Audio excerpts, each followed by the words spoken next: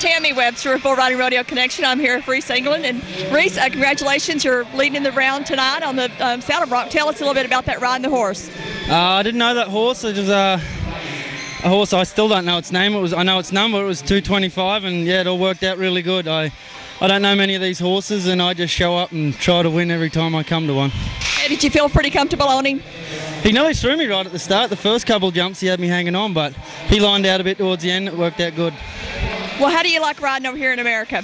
I love it. The horses are bigger and they're a lot buckier, and yeah, if you're going to be the best, you might as well, compete against them. So I love it. Now, where are you heading after this rodeo? We go back down to Corpus Christi. We're to CBR there tomorrow, and then we fly back out west. We've got some more rodeos on. Well, good luck, and hopefully that score will hold up for the rest of the week. Yes, ma'am. Thank you. Tammie Webster, Bull Riding Rodeo Connection.